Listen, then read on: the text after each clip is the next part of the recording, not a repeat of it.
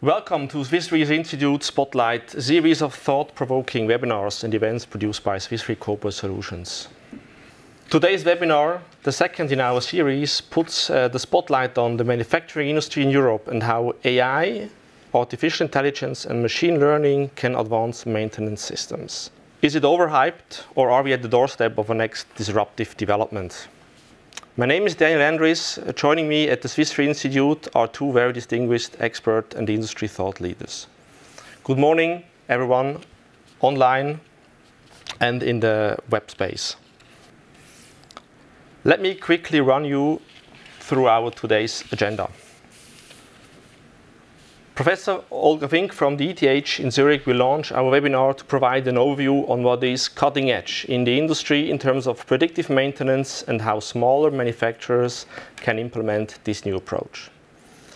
The first impulse is followed by our second presenter, André Kreul from our Swiss Re Corporate Solutions Risk Engineering, who will explore how risk is changing when implementing AI and machine learning in maintenance systems and how insurers can help you to make progress in modern maintenance. Both our experts will speak for about 10 to 15 minutes each. Then we will invite them back for a 15 to 20-minute panel discussion to address some of your questions. If you would like to post the questions, please use the respective questions fields on the left side of your screen in front of you. Just send in your questions at any point in time. Instead of a traditional Q&A after each presentation, we will save all your questions for the panel discussion. Now let's hear from Olga how pioneering companies are driving modern maintenance systems and how you can as well become part of this change. Olga Fink is a Swiss National Science Foundation Professor for Intelligence Maintenance Systems at the ETH in Zurich. Her extensive research as the Chair of Intelligence Maintenance Systems at ETH is uniquely positioned to explain how the future of maintenance looks like and how companies can implement state-of-the-art maintenance technologies. Please, Olga, the floor is yours. Good morning, everyone, and welcome. Thank you very much for joining. I'm very excited to share some of my research today with you, and also I'm excited to discuss further on with you. So my research focuses on how to bring intelligence, and particularly artificial intelligence, into maintenance systems, and this is also the focus of the talk today. So we live in an exciting world, particularly in an exciting time, and there's a lot of things that artificial intelligence can actually do today that was not possible yesterday or some time ago. And one of the particular tasks that artificial intelligence is able doing today is, for example, recognizing objects, and they're really good in that. And artificial intelligence algorithms are actually learning from examples. So to learn from examples, we need a lot of data, and particularly or in ideal case, they need data that is labeled so that all what is there to learn is provided to the algorithms.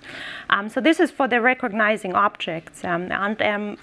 One particular task of recognizing objects is spotting cancer in tissue slides. And this is also where artificial intelligence is achieving remarkable results and is even overachieving the results that were produced by experts. And artificial intelligence is also able to hold interviews at press conferences. It's able to teach itself how to code. It's also becoming creative in writing film scripts. And also it started painting paintings that are sold at auctions at Christie's and are really achieving remarkable sums that were generated there. But if you look into what artificial intelligence is actually really capable of doing, and all of the tasks that I just listed, they are really narrowly defined, and they're really specifically defined for one task, and an algorithm that is defined for that task, if applied to something else, it will fail. And so the next step from the artificial narrow intelligence that is defined by this task is the artificial general intelligence, and then the next step would be the artificial superintelligence. However, we are really not there yet. So we are really, most of the algorithms that are available today are focusing on this very dedicated narrow intelligence tasks.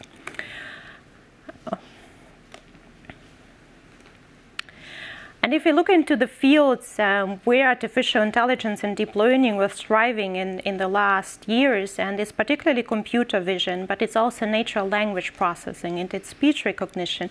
And the question is, what is actually hindering predictive maintenance so far from benefiting from the remarkable results that we achieved in other fields? And this is what I would like to develop a bit with you.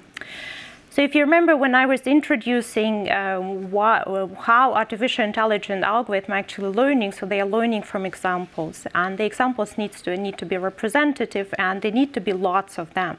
So if you look into the task that predictive maintenance is solving, we're actually trying to predict faults that are really rarely happening, and luckily they're rarely happening because the systems that we are monitoring are highly reliable, and particularly for safety critical systems. This would be a no-go if we are having a lot of them. This is unfortunate for us because we cannot learn from them. So is there a way around it, how we can still learn something without having a lot of examples to learn from? So luckily what we have a lot of data for is actually the healthy system condition. So why not taking this healthy system condition and train our algorithm to learn the representation of it? On the first step, to learn representative features that are enabling us then to extract a health indicator based from this, and then measuring everything else that is now coming as a distance to what we learned on the from the healthy system conditions, and then interpreting this as a health indicator. So basically, when the distance starts deviating from the healthy condition that we trained our algorithm on, we can then assume that now the probability is increasing, that we're now seeing something that would be abnormal or faulty system condition. And as one example of this, it is a case study of a generator that was applied in a nuclear power plant, and this is not an environment where we would like to see a lot of faults. It was a case study that we conducted together with General Electric, and we had there was a highly sophisticated condition monitoring system applied to it. There was about 300 sensors that were applied, and we had data every 5 minutes. So these were snapshots, and the observation period was about 1 year. And we knew that at some point of a time something was happening, and the task was so when is the first point in time that we will be able to detect it. And obviously we only had healthy data that we could learn from. So this is also what we did. We developed the algorithm and trained it just based on the healthy condition, and then we started monitoring. So the orange part is when we really started or put it in place and started monitoring it. And after a while, at around day 160, we saw, well, there was some development that is now starting to be abnormal. And the other case that we saw that there were even 2 jumps in the data, in the healthy indicator. And the second time was that is around the day 250. This was also the point in time when the sophisticated condition monitoring system was detecting it, and the algorithm that we developed was actually detecting it around 100 days before. So basing or developing algorithm based on just healthy system condition seems to work, and this is also could be a way around, particularly for safety critical systems. So now we are able to detect faults, but what we would also like to do is also to distinguish which fault types are really happening. However, for this, a typical task would be solving this as a classification task, but in many systems we would not even know which fault types would be occurring, and again we don't have sufficient samples to learn from. So is there still a way how we can support our maintenance engineers and tell them what they need to do, not just that they need to do something? So if you remember what we were actually doing when we were learning the features, we were reconstructing the input that was provided to the algorithm. So basically what the algorithm was trained to do was to learn the representation of the health system condition. So once we had detected something and we present this faulty data to the algorithm, it will still reconstruct it to the healthy system condition. And what we will observe afterwards is that there is a deviation between the reconstructed signals and the the faulty signals that are actually monitored. And we will see that the deviation will be the highest in the signals that were affecting it and that were actually the root cause of the fault. So again, we did it for this generator case study. We detected it, and then we went back, and from the 320 sensors that we had, we could narrow it down to just a couple of them. And when presented to the expert could, just looking at one of the signals, could tell what the fault type really was. And this is an integrated approach, so we are not putting in some additional algorithm, and it comes with no additional cost because it already was trained to do so. So this is how we can distinguish between the different fault types. So also this can be solved, and we can distinguish between the fault types and can really tell what the root cause of the fault would actually be.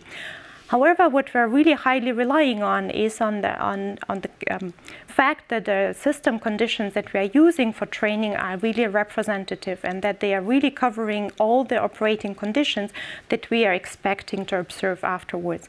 Well, this cannot always be the case because we probably need to wait for quite a while. So in the case of gas turbines, so the first part that you see here in red and green, this was the part that we used for 1 month, and we trained the algorithm, and then we put it into operation. And obviously, when we started monitoring it, well, then immediately afterwards, it was detecting something which was not supposed to be detected, and then we saw, well, it has actually not yet seen winter condition, and that's normal that we did not, that it was detecting it. So if we extend the observation period to about 9 months, well, then we also start detecting things when they are supposed to be detected. But the question is, how long do we really need to wait until we're sure that the data set is representative? Is it 9 months? Is it 1 year? Is it 2 years? And when are we really sure that we covered all the operating conditions? And is there a solution around it? Well, luckily, there is not just one system, but typically we will have also a fleet of systems. So it's not just one gas turbine that is operated, but several gas turbines under different conditions. And why not using the fleet experience and transfer this fleet experience between the units that are composing this fleet? And on the one hand, we would like to learn from the healthy conditions, and on the other hand, we would also like to transfer the knowledge on the faulty condition if something is happening. Well, this works quite well if we have very similar operating conditions and very similar units. However, this is not happening if we have dissimilar operating conditions, and this happens quite a lot in reality. So the challenge here is not just to use the units of a fleet that are too similar, otherwise we are not learning anything, but also not to combine units of a fleet that are too different, because otherwise we will not be detecting anything. And if you remember what we were actually doing with this health monitoring on the one-class classifier, we were actually measuring the distance of what is appearing now to what we have trained the algorithm on. And why not doing the very same and training it on the unit A, and then putting the data from unit B and monitoring will it be recognized by this algorithm as healthy or not, and having a balance between learning something additional. And if this is the case, if we can combine these healthy conditions from 2 units, well, then we can benefit from of the 2 units and combine the operational experience, and by that enrich also the operating conditions from both units and transfer between them. So again, this is what we did for a gas turbine fleet that was composed of around 112 units. What you see now is when we trained the algorithm just on 1 month of data, obviously it was detecting everything as unhealthy, but the unit was actually healthy. And when we enriched it with the operational experience from similar units that are operated similarly, well, then we also were not detecting anything on the healthy system condition. And on the contrary, in a unit where we have observed a fault, again, if we trained it in a very short period of time, it was detecting something right away when we started monitoring. But on the other hand, when we extended the operational experience from other units of the fleet, then we also started detecting things when we're also supposed to be detecting something. So also this is an issue that can be solved, and there are different approaches to that. And this was just a snapshot of challenges that we are working on. However, there is also more to come and more to go. And if you look into what needs to be done in order to make it really transferable, so we need, or we are working on making it more scalable and making the system self-adaptable to new operating conditions. But also we're working on how to automate the development of these approaches and not to handcraft each of the models separately. And what we need also to make sure in all these developments and automation is that the algorithm that we are developing remain robust and remain also reliable. And on the other hand, what we need to make sure is to enable the engineers who are using this system still to be able to interpret the results that are occurring and not just providing them a black box with just the result yes or no. And so to support them with the decision in the decision-making process. And with this, I would like to close my short presentation, and I'm looking forward to discuss with you and to your questions afterwards. Thank you very much.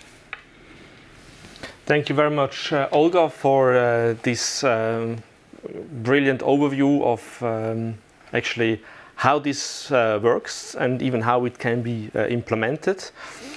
You also commented a little bit on the challenges, and I think there are a lot of them still to be resolved. And please, if you have questions or if you see challenges, do not hesitate to drop them in the question box. We are keen to look forward to how you see that, what the challenges are that you see.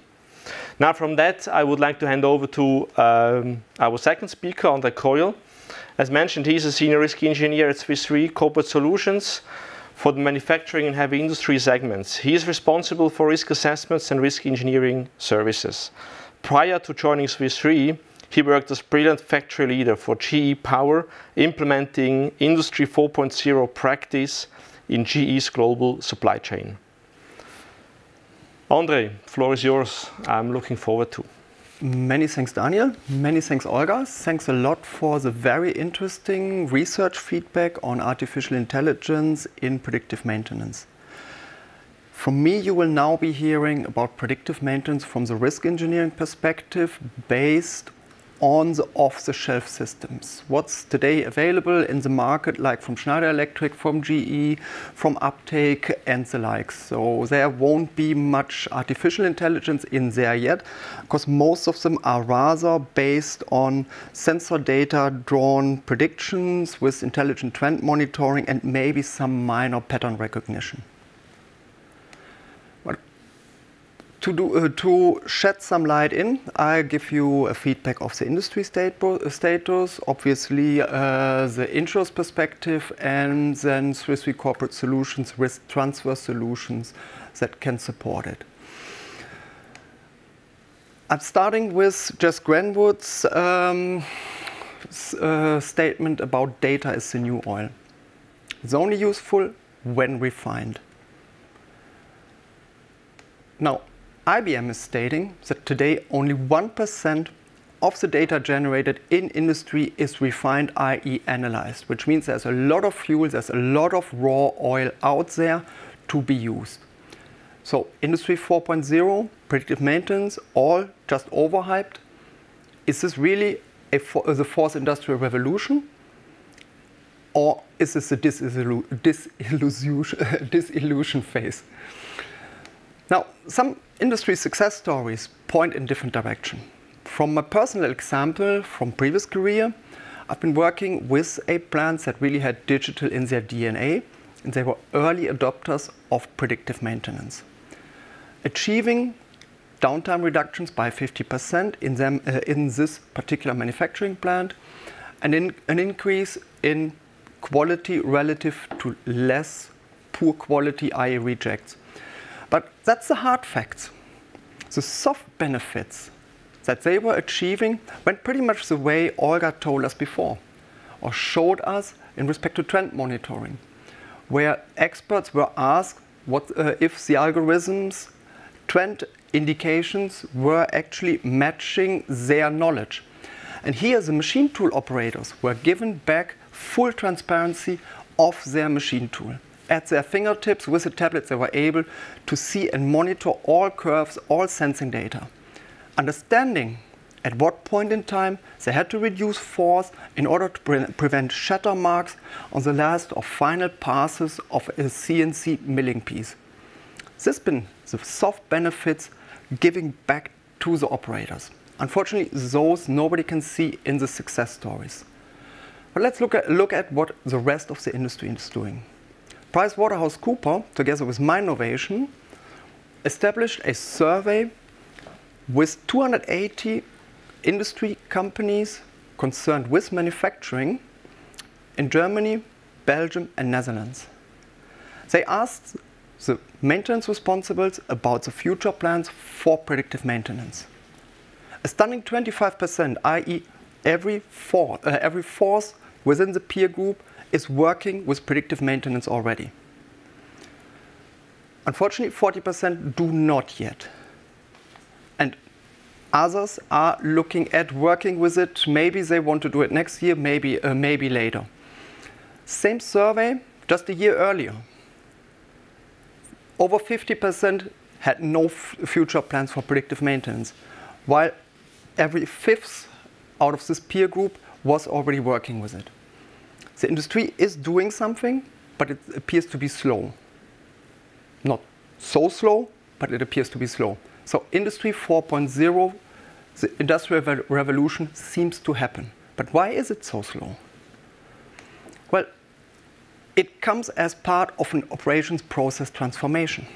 It's not just purchasing a predictive maintenance software.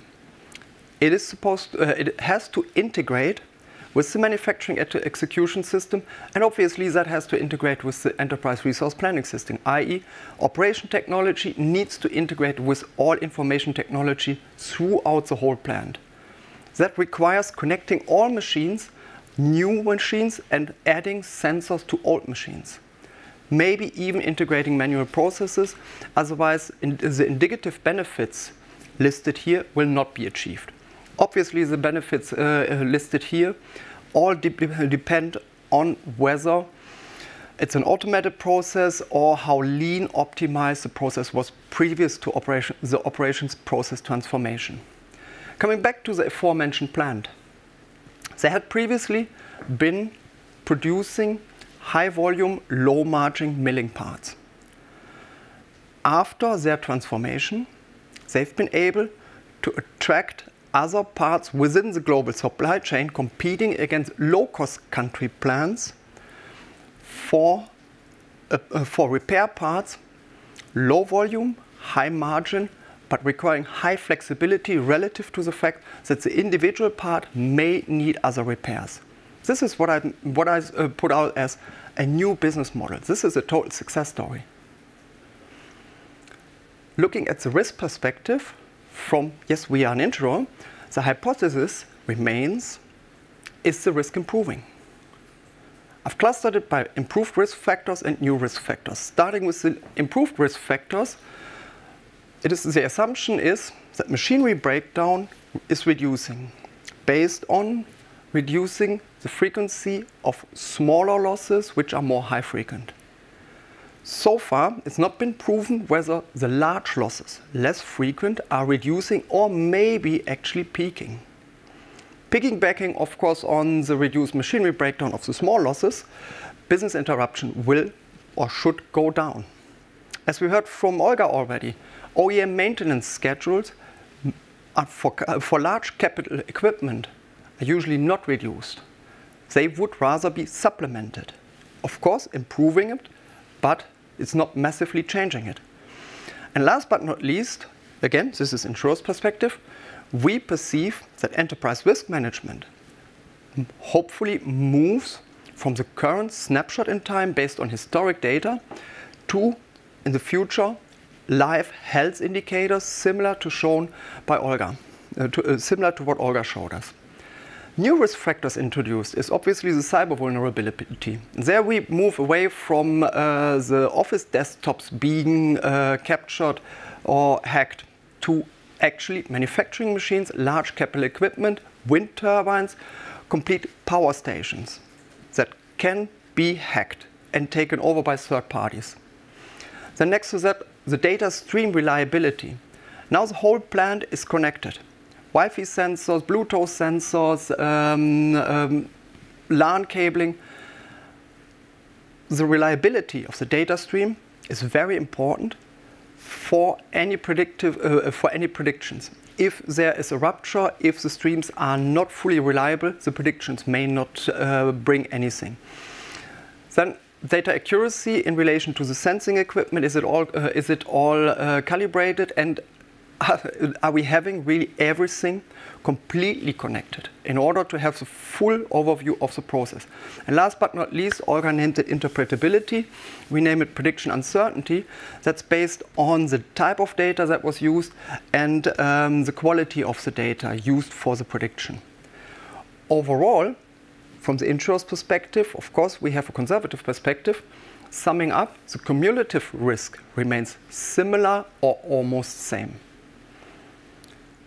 The hypothesis is still to be proven. We are very happy to invite anybody who's got the data and wants to prove this hypothesis with us to contact us. Us is Swiss Re Corporate Solutions, its partner for non- and standard risk transfer solutions. Standard solutions are usually tailored to the client's needs, where with the non-standard solutions, as we are the innovator in the business, we craft non-damage business interruption covers, unplanned maintenance covers, which nobody else has, and sketch extended warranties for instance, plans with a now superior quality from what they had before, intending to actually give more warranties on their product as a unique selling argument in the market. Last but not least, data-based parametric solutions, which are easiest explained at the example of an earthquake cover. An earthquake cover for a certain region with clearly set indicators to a threshold that is, once shake intensity is measured and has been reached, automatically paying out the losses. With that, I finish my presentation with the words, "It grows over, not a chance." Just being held back by our ability to process all the new ideas fast enough. Many thanks for the attention. Also, I am looking very much forward to your questions. Thank you, André, for that actually nice bridge into risk reality that it is our business. You provided quite a good view on the opportunities that there are around in terms of implementing and business. Now, as you also mentioned, we are also keen to listen to you, keen to learn how you see the things. So please do not shy away from bringing up and posting your questions at this point in time. So now, to kick off our discussion, I would like to bring up one point that both of you have mentioned during the presentation. It is about how widely it is implemented yet. You provided both a certain state of the technology. Now my question is, what actually hinders companies? Why don't we see already more implemented? Is it too costly? Is the technology not mature enough? I'm interested in both of your views. May I take that one? Sure. Yeah? So, as shown, the operations process transformation of a mid-sized plant is not just purchasing another software. Usually there is a implementation period of some 2 years relative to the fact that the information technology has to most of the time be upgraded. New ERP systems need to be implemented. Sometimes the manufacturing execution system has actually not been there. It needs to be purchased. So 2 years implementation period is a long time. And of course, we look at amounts in the 6 to 7 digit range. Not everybody can do that right away, and often enough, the benefit is not fully seen there. There, sometimes a bit of disbelief comes into the game, and early adopters are already driving it. Others are following, as we've seen. Olga? Yeah, I can up some of the experiences based on the discussions that we are having with industrial partners or with just with companies. So it really depends on what you define as predictive maintenance. It also depends on how you define artificial intelligence, because if we look, for example, for simple machine learning algorithm, that is already applied quite widely in many different applications. If we go further into the deep learning, so this is where some of the companies are a bit skeptical. They want to see some prototypes when it really works. And for some of their project partners, or for some of the companies, they just don't care what is inside that makes for them the predictions, as long as the predictions are reliable. So they're really keen to explore new things, and they're keen to to see how this can benefit them. And from my point of view, there are some examples also from small and mid-sized companies that have taken this as an opportunity and have developed new business models, have partnered up with some other companies that help them to develop this. So there is a range of different attitudes. There is a range of also different technology attitudes, and so we will see also different developments from different companies. Mm-hmm. Do you see anything that could accelerate this in terms of maybe different partners, new players that could be like an accelerator for these investments? Well, what we see quite a lot actually when we are talking to the companies is that nowadays everyone is developing his or her own solution.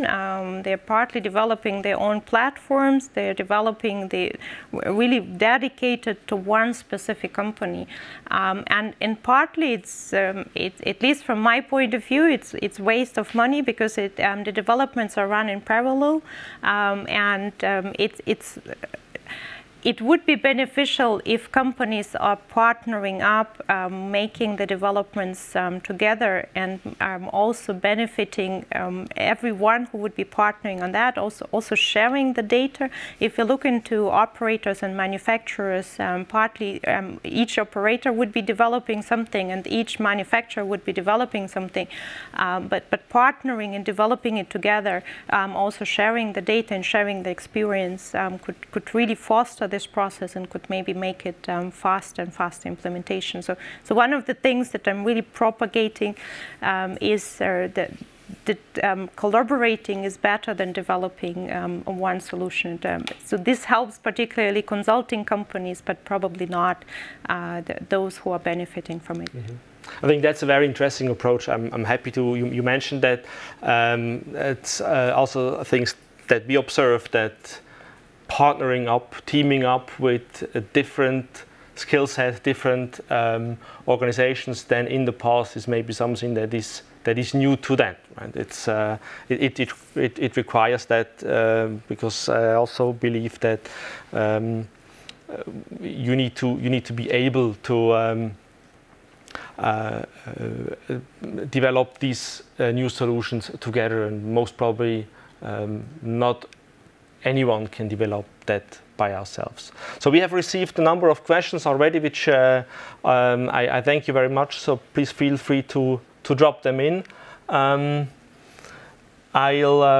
would like to start with one of the questions that we have received. on the link to the risk environment. And the question is, can artificial intelligence also help to assess new risk factors? Which is maybe something for André. What's your view on that? For sure, artificial intelligence, enhanced algorithms can help assessing new risk factors. Coming back to what I mentioned in respect to enterprise risk management, it can augment risk management systems or risk management modules as part of an enterprise resource planning system or an MES. Clearly see that, first of all, the predictability of the algorithms, of the decision or the annotation of the algorithms needs to be fully understood. That's where it's partly getting a little fuzzy, unless it's really just indications about new risk factors, indications about how risk is changing, for instance, in a plant, in a power plant, as part of an enterprise. So yes, for sure, but I don't think we are there yet. I rather leave that to Olga to give us an indication of how long it may take to have artificial intelligence supporting risk factors. Well, actually, one of the new emerging risk factors that you mentioned, André, was the last one is the prediction accuracy, or the uncertainty in the predictions. And this is something that, for example, we're working on, so that we're not only providing a prediction, but we're also providing the uncertainty given all the data that it was trained on. And this is, I would also say, part of the solution, that if we are predicting anything, that we are also quantifying the uncertainty. But also there are other potential to employ artificial or machine learning algorithm to learn more from emerging risk factors. So I believe there is some potential also to quantify it probably better. Yeah, I agree, but I don't yet see it round the corner. So we will have to wait a little more, and maybe we as Swiss Re engage there also a bit more with research.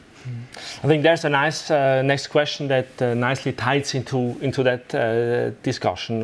It's on the experience side, and I would maybe like to ask Olga to take up that question in regard to how much more experience, or what level of experience we do need until we really have the comfort level. Well, I think also the question is, do we still need engineering experience and engineering expertise? And this is, so always when you ask a data scientist, and the data scientist would say, well, we just need data, give me the data and I will provide you the solution right away. And actually we are having kind of an expert group or a platform on predictive maintenance. And there was once a speaker, and then he really asked in the group, so do you still believe that you need engineering expertise? And all of the industry people actually responded that yes, of course you do need engineering expertise. And I really believe that it's an interplay between having the expertise from the maintenance side, from the engineering side, and how the systems are operated, and how this knowledge can be actually used. So in most of the cases, we cannot just run an algorithm. We first need to understand how the problem can be defined. And I think this is also part of the disappointment that we see, partly because a lot of people just believe, well, we just need to plug in an algorithm and then it runs and then we have some results. But for example, they will be applying quite a lot of this classification tasks, and well, then they cannot detect or predict the faults that are happening. So I really believe it's not just the algorithm that we need, but it's working together with the experts and supporting the experts. And for example, the example that I've shown, where the expert just needed to see one of the sensors, and one of the sensors deviating, and he could tell exactly which fault type it would be. And since we cannot learn from that, we can also learn from the experts. And this is also one of the developments that we are seeing, that partly the experts are actually they are getting older, and they're not staying with the company that long, and the expertise that they are having also needs to be captured somewhere, and this is also potential for the algorithm to support this knowledge transfer and to support how to give this knowledge that these experts are having actually to further generation, to automate it and to focus their expert knowledge more. I would like to pick up on this one. Having been responsible for getting machines connected within supply chain, I mean, taking really a step back from artificial intelligence algorithms, we're just getting, first of all, machines connected to reduce downtime, to see live whether a machine is online or not. That always required actually not just the maintenance expert, but like the shift lead or operator, in order to set, first of all, the rules. When is the machine in operation? What is considered downtime? When is it that the operator has to integrate the causes of the downtime? So there, in particular, the expertise of the operators was the most important thing. Next to, of course, yes, plugging in the machine and setting the algorithms for that. Yeah, we are receiving lots of questions. So we'll try to kind of pick the most relevant ones to the discussion. But if there will remain unanswered questions at the end, we will also make sure that this gets answered and then also pushed back to you. May I pick one? Sure, André. I like the one with the skill set. Which new skill set do you see in the future workforce needs to possess?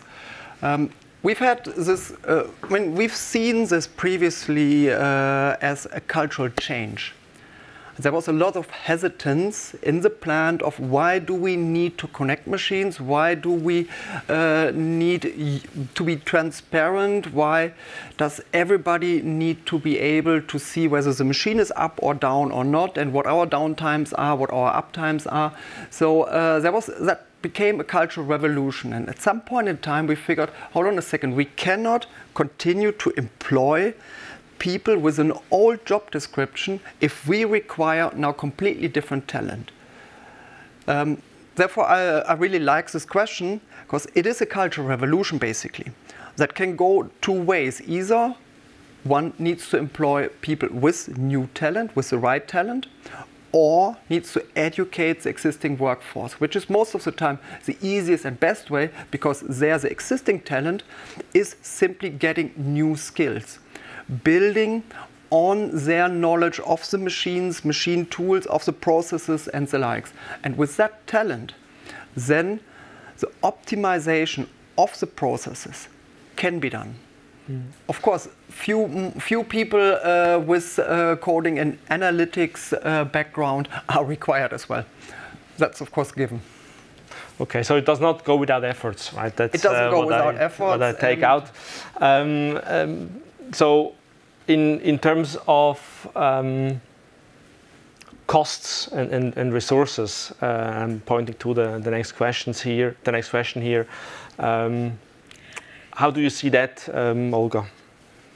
So in fact, from my point of view, this is also one of the reasons that is currently hindering the companies to implement it broadly, so that the solutions that are developed that are really tailored to one specific application, they are not that transferable.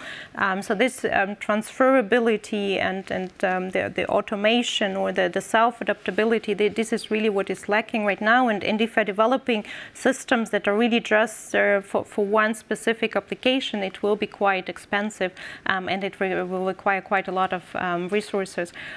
So this is what we are trying to work, or what we are working on to make it really more scalable, and how to transfer the models that are developed for one system to others, and how to benefit from the experience from other systems. So this is something to come.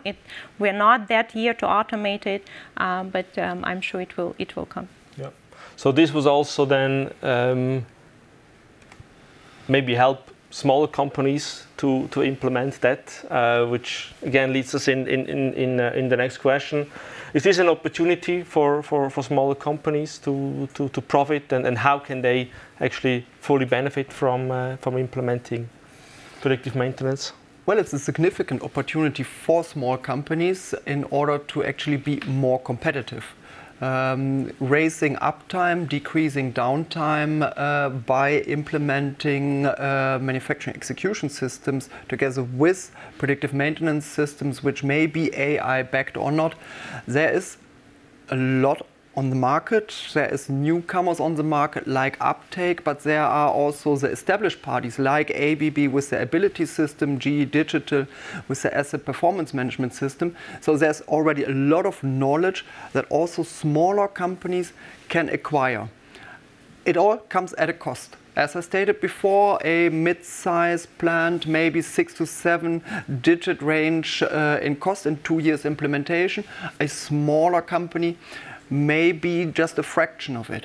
But it all depends on what kind of process is it? Is it fully automated? Is it already very good optimized or not?